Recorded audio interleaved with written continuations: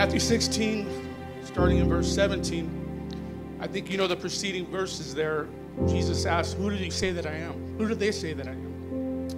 And then he said, who do you say that I am? And right here we see Jesus answered and said to him, after Peter said, you are the Christ, the Son of the living God, or you are the Messiah.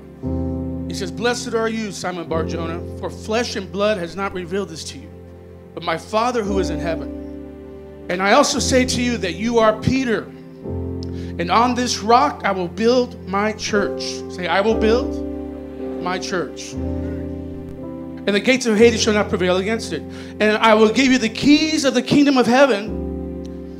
And whatever you bind on earth will be bound in heaven, and whatever you loose on earth will be loosed in heaven. We see in this passage that Jesus said, I will build my church.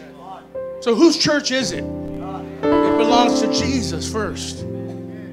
And this is the thing about on this rock, I will build my church. The rock of that statement that he made about you are the Messiah.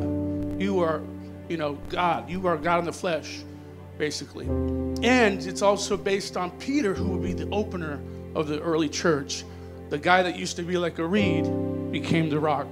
And God is building rocks here in San Diego. Hello. Let's pray. Lord, I thank you for your word you've given me.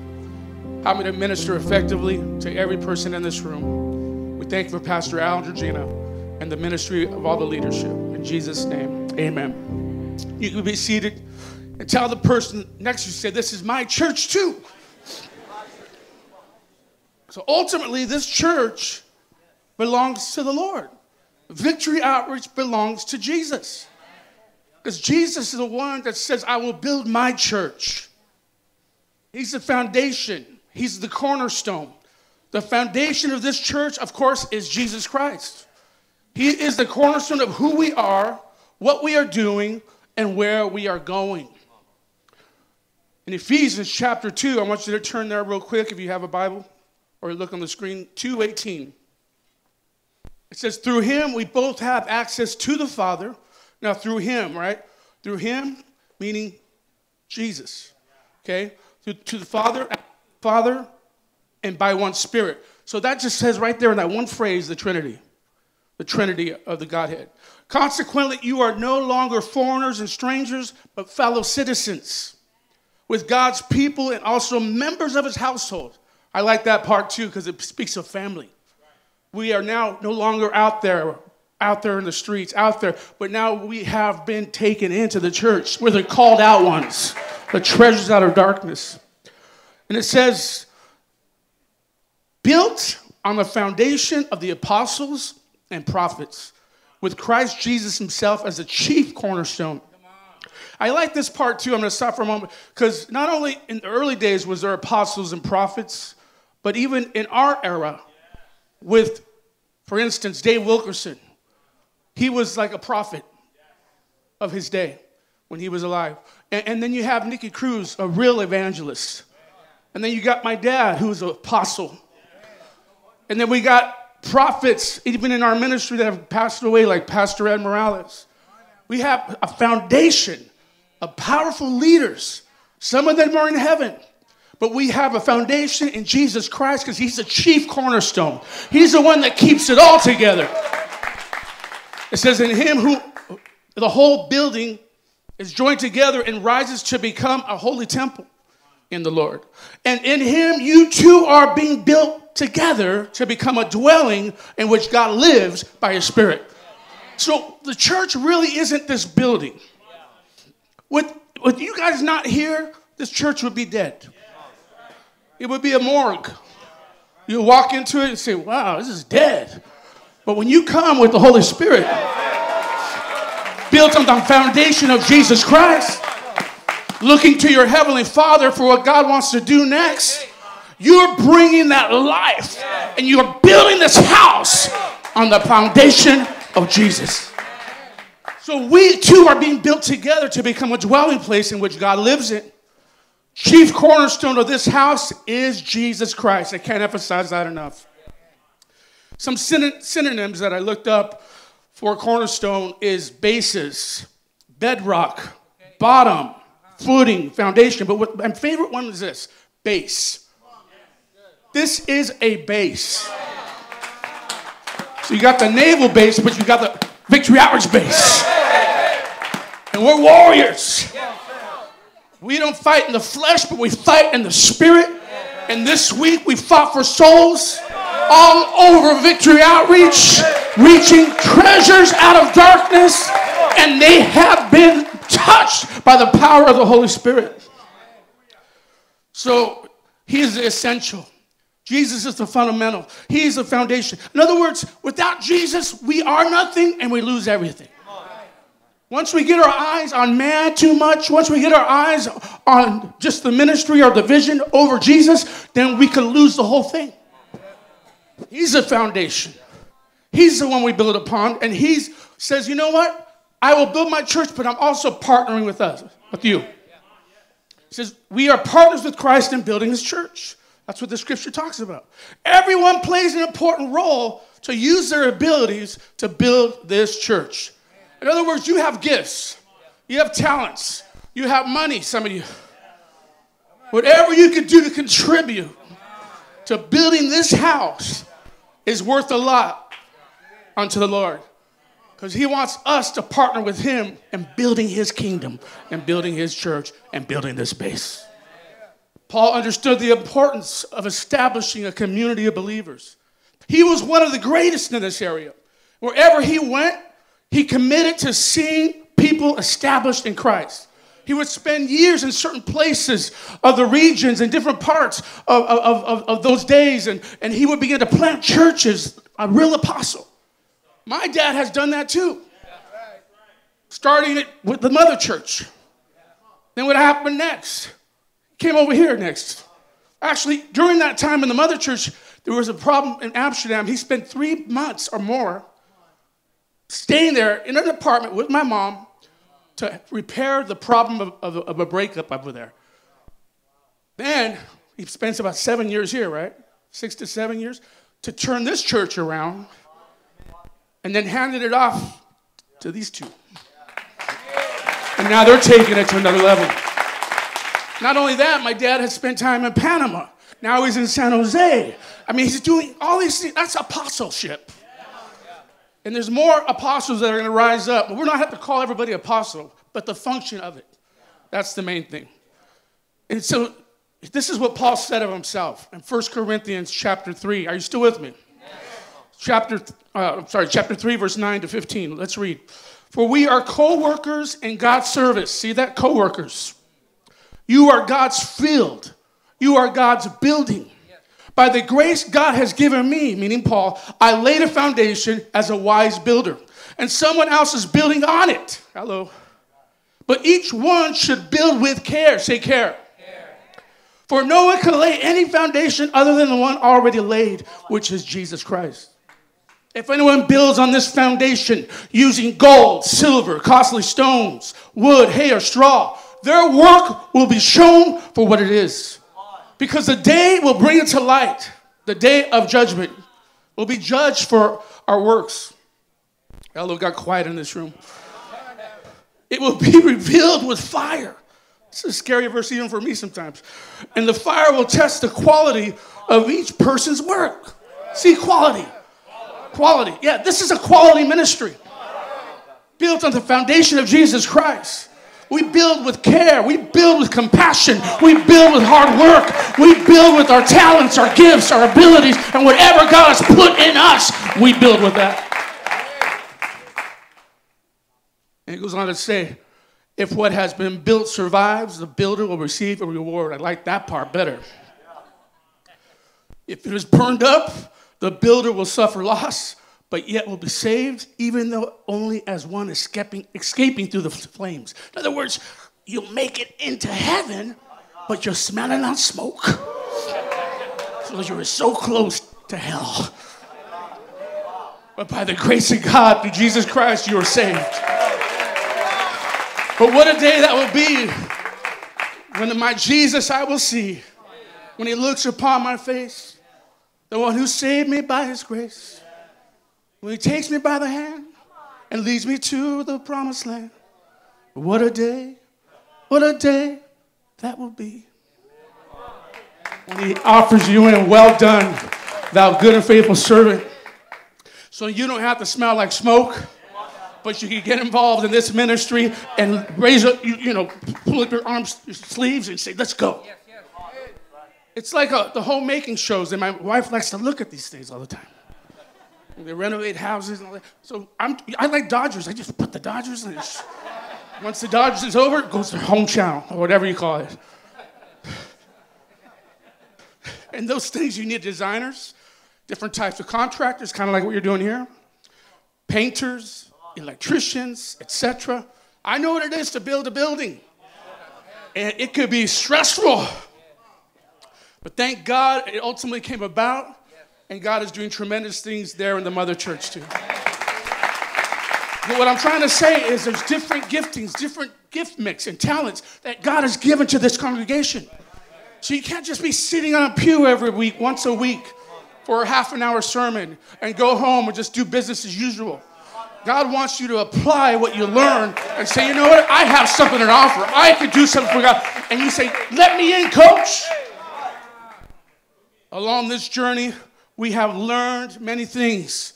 52 years of ministry has been a long journey for my parents, but we keep moving forward no matter what.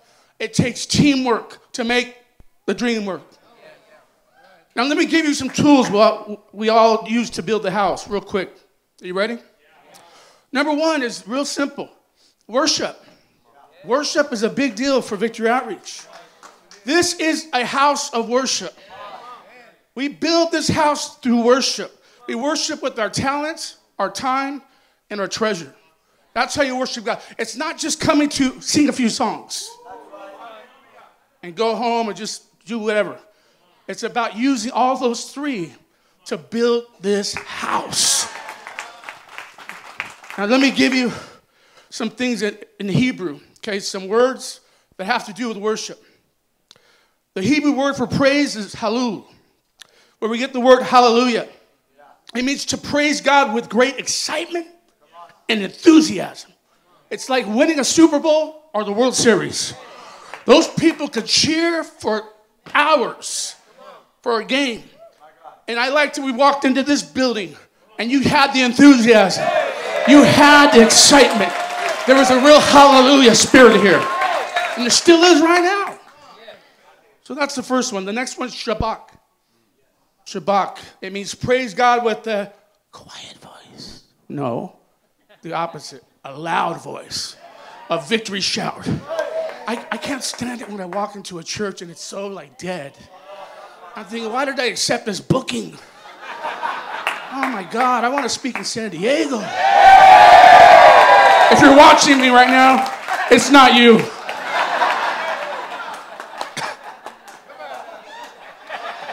I forgot, we're live, Still love you guys. Catch some of the fire, though. Okay, there's another word called yada. You ever heard of that one? It means to praise God with uplifted hands, which represents our whole body, soul, and spirit being offered to God as a living sacrifice. That's why when we lift our hands, it's not just, okay, I'm just going to lift my hands as they say lift my hands. You got to know what you're doing it for. You're offering God your body, your soul, your spirit, your mind, everything belongs to you. I'm a living sacrifice, God, and I'm so grateful. So when I lift my hands, I lift it with meaning. I'm not lifting them just to say because the pastor said. I'm lifting it because I know that you saved my soul, and I know that you're the leader of my life, mind, body, soul, and spirit. It belongs to you. It belongs to you. And there's another one called Todah. Say Todah. Praise God as an act of faith, in anticipation of meeting your needs, knowing that God is able and willing to do so. So when you come into this house or come into a situation, a problem, what you do is turn your praise on. You turn the Todah on. You turn it on, and you begin to praise Him even in the fire. Even when you don't want to come to church, but this is the best place to be when you are in the dump, when you don't feel good, when you're feeling down. And you got to just come in and say, I choose to praise Him in my storm, in my trial. I'm not going to lay down. I'm not laying my sword down. I praise you. I praise you. Somebody needs to praise him right now. Zamar. To praise God with a musical instrument. David played the harp. And we could join with the instruments in praising and singing. That's why I like to see people open their mouths during worship. In the early days when my dad started, I was a little boy back in St. Louis Street. And most of the time, I would end up under the pew going to sleep. But I remember during the praise and worship, I remember my dad telling me, you guys got to open your mouth. He started here like that too, right? When he came over here, he started retraining people. Because they weren't worshiping. They weren't praising. They weren't opening up their mouths. They weren't lifting their hands. But something shifted in this room. Something shifted over the years. These guys would be homeboys. They would be against the wall with their big mustaches. And some of them nodding out and this and that. He says, open your mouth. My dad even tried playing the trumpet. He tried playing the piano. He tried playing the organ. And he didn't do great at all those things. But finally, God filled those roles with musicians in the early days, all the way up to 2019. Now we have the best music, I believe, in the world. Powerful. So you praise him by singing, you praise him by clapping. That's a good instrument. Clap those hands, all you people. Shout unto God with a voice of truth. See, David wasn't ashamed to praise God in public. He went out with his ephod and he was beginning to dance. And some of them mocked him because he was a king and he was out there doing that. But he learned that in the shepherd's field. He learned that I'm going to worship God in the private and I'm going to worship God in the public. Because I'm not ashamed of the one who's been with me all these years. And that's what we do in Victory Outreach. We never forget where we came from. We never forget. We stay on track. And then we got Tehillah. It sounds like tequila. So we're not praising him with tequila. Don't get me wrong. I'm saying, yeah, I want tequila. No. It means to praise God by singing. God inhabits the praise of his people. The last one on this part is Barack. Not Barack Obama. Barack means, I love this one too, bless God by kneeling or bowing before him. When I get my prayer time, I don't always stand unless I'm really tired. I kneel. One couple times I prostrated before the Lord in desperation when we were going through our building campaign and it was not going well and it was an economy crash, all that stuff. It caused me to get down and Barack with the Lord and get in that place of I need you more than ever. And from that morning, that day, remember we got a promise? We re-promised 2.5 years into the project. And then we got up, went out there, and we continued to preach faith. 2.5 years later, we entered our building.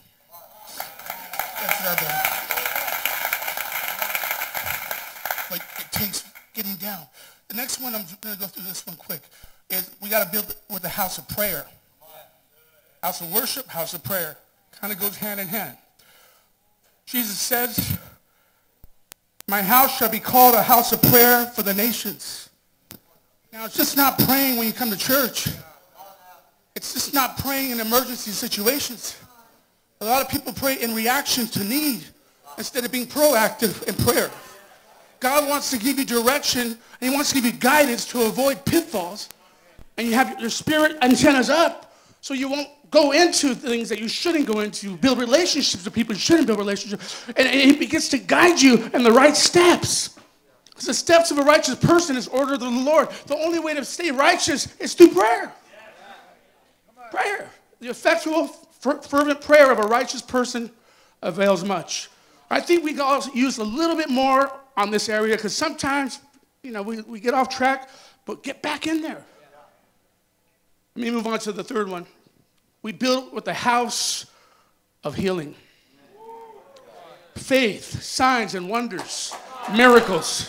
This is a Holy Ghost hospital where people come in need and we don't condemn them.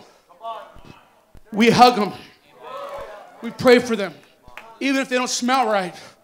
Even if they're not taking care of their body. It doesn't matter because we accept all people of all walks and all, because we believe in the miracle power of God. God is a miracle working God. And I want to read the scripture to you. An example of healing in the Bible. Luke chapter 13. I'm going to get ready in a minute, guys. Luke 13:10 says, it talks about the spirit of infirmity. Now he was teaching in one of the synagogues on the Sabbath, and behold, there was a woman who had a spirit of infirmity for 18 years. And she was bent over and could in no way raise herself up. But when Jesus saw her, he called her to himself and said to her, "Woman, you are loosed from your infirmity." She got upright at that very moment. Just like I was saying earlier, you can have all these problems for years, but you come into the presence of God, and one moment's time, that problem's gone. My wife, when we first got together, you know, it's not only physical healing. God wants He wants to heal damaged emotions too. And sometimes the damaged emotions can be more hurtful than a physical condition. And it could get you in a place where you're walking with your head down. And I remember Kim, she wasn't like that though, but I remember her posture wasn't so great. She would kind of go like that. And when we started dating, I started pushing her back in, holding her shoulder, trying to push it in. She goes, "Well, you know what's wrong with me is I have a lot of healing left. I was damaged. My father, my brothers, different parts of her life. And what I did, I said, well, I'm going to pray for you. And you're going to get through it, and you're going to start walking upright.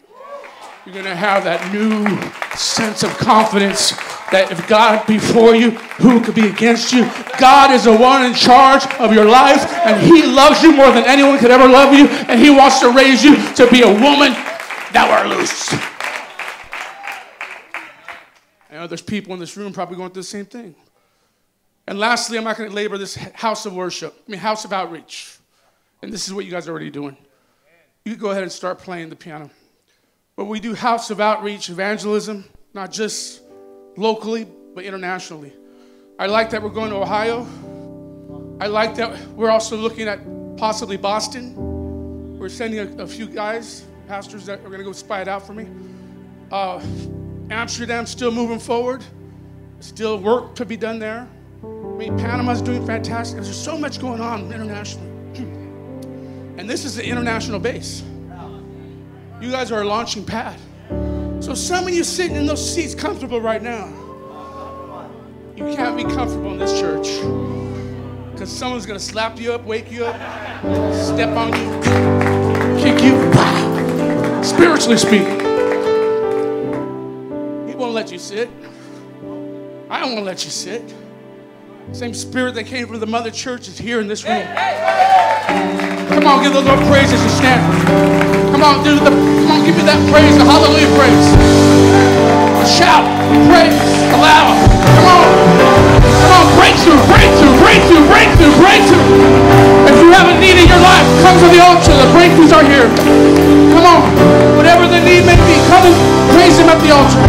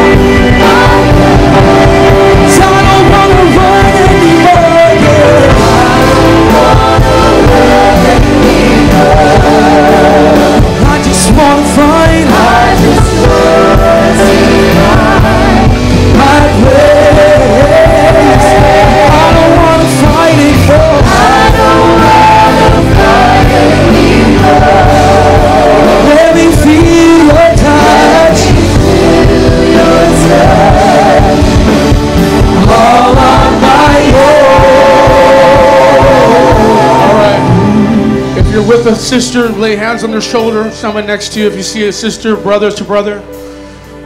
This is what we call body ministry. When you lay hands on somebody, the power flows through you, but also to you.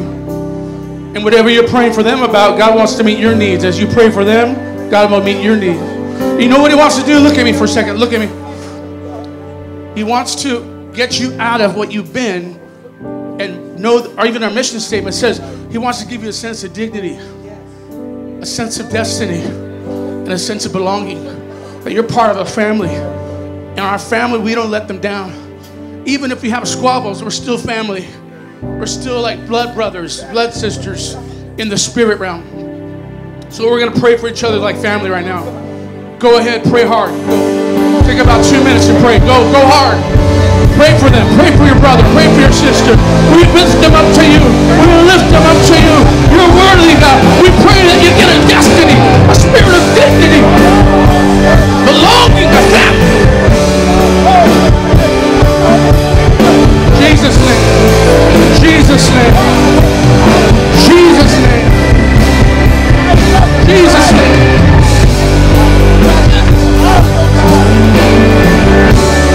Hallelujah. Hallelujah. Hallelujah. Hallelujah.